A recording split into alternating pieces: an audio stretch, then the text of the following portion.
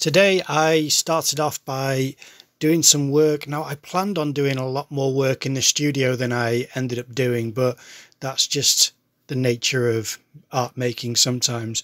And my intention was to get out a roll of brown paper, cut it to size.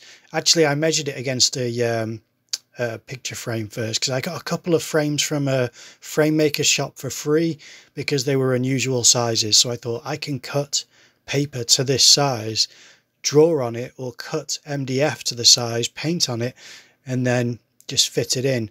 But I must admit, with this paper, once I've drawn on it, I need to get some backing board, so I might go back to the frame shop to see if they can do that for me. Anyway, the point being is that that's what I was doing here. I was basically cutting to size the paper, and it takes a little bit longer than I thought it would. You know, I tried to do this fairly precise so that it fits in there okay, and then make sure that I don't damage the paper along the way, because it's trying to preserve the surface. But the intention is to do a soft pastel drawing or pastel painting, and I need to do several of these because I have two which I took around with me, and I didn't show them to galleries, but I have promised these two pictures to three different galleries that I made years ago. So I'm making more so that I have a variety and therefore can fulfill my promise of having pastel paintings available.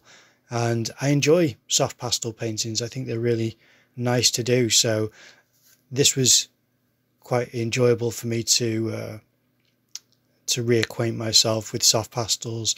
And I mean, when I say this is going to sound like an excuse, but to be perfectly honest, the most important thing here is not a likeness necessarily. It's to try and convey humanity and try to have personality in the image. And that is what I was really trying to do, is capture some light, shadow, but some personality, and look like a real person, even if it's not the most accurate picture of the person who I had a photo reference of. And I'm going to do a few of these, and they're not necessarily going to be great likenesses of the photo reference. And it's not because that can't be done, it's because I really am more focused on having a person in the picture than just having a replica of the image. It's not always the most important thing. You have to make decisions along the way to try to serve an image, and sometimes that can be, well, I'm going to change the proportions of the face slightly, or I'm going to darken this, I'm going to change the color of that. And those are the things that I think are important for me to do with these types of images. So now it's not finished, but I am only taking this image so far at the moment, and then tomorrow I will be continuing with another one and leaving that up to a similar stage that I made this one. So if you are watching the daily uploads of the Inktober and vlogs, then you will see that tomorrow will be another face, and I'll probably just be spraying fixative on this one until I continue with it. So the plan is to just keep making them for the time being, and yeah, to share the process with you, really.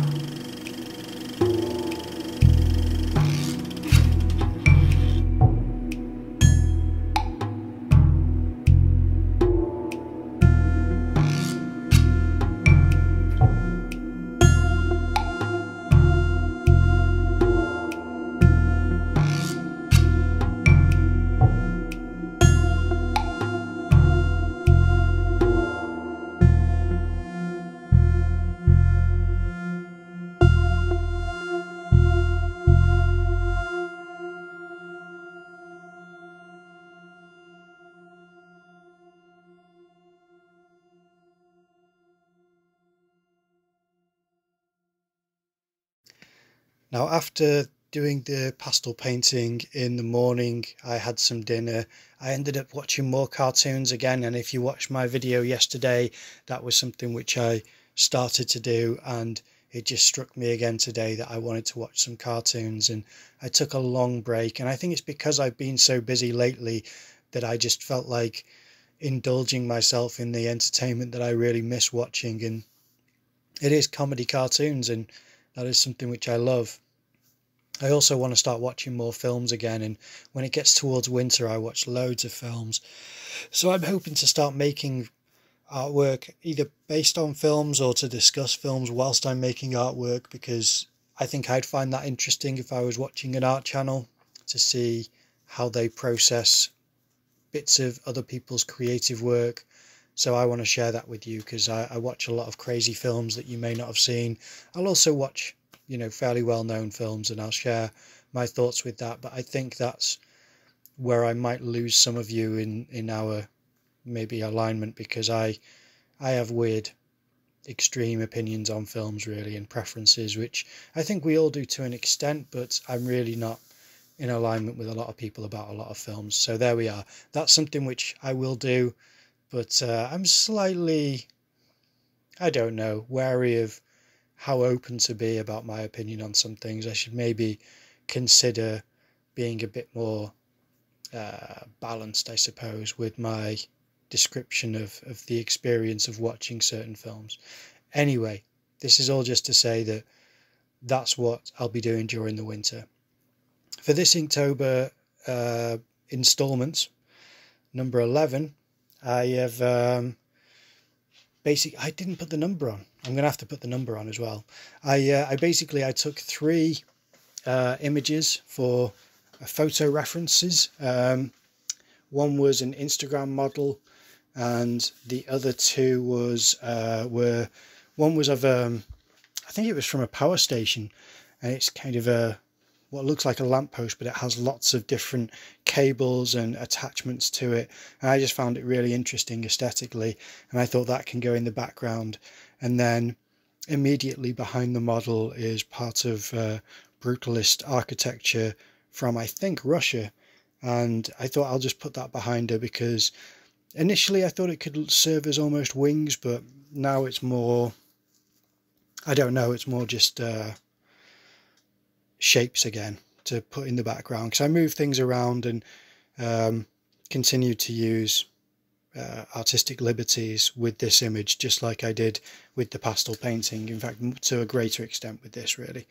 But I think that's part of it. That's what you've got the freedom to do, and I like to take advantage of that, because otherwise you are just serving as a photocopier, and I don't really want to do that. So I decided to move some things around, enlarge certain things, and change the position and the tonality of certain aspects. Nothing to a great extent, and I would share the images, but I haven't asked for permission. And I don't know, maybe on my Patreon I'll do an extended version of this image and basically show the names of the Instagram accounts where I got them from, because I'd like to offer that, because there are great references on some accounts. And it's been a long time since, well, I say a long time, it's been quite a while since I've grabbed an image of a model from Instagram, because I don't do that as often at the moment as I used to. And I did used to enjoy trying to find someone who struck a good pose and had interesting lighting, where you could see clear light and shadow, which created a sense of drama. So I thought I'll do that, because it's a bit more effort to put into this drawing.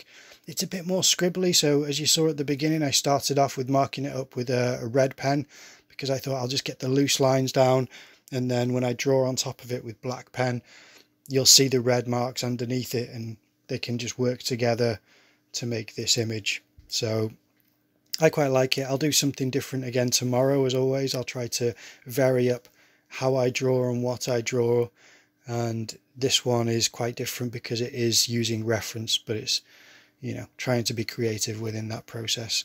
But yeah, I like some of the shapes. There are parts where I think I could have gone further and created more, I don't know, more definite depth because it's a little bit too much white for my liking. But I don't know. I don't really mind it too much. I think it's got a certain quality to it that appeals to me in the way of being, yeah, interesting.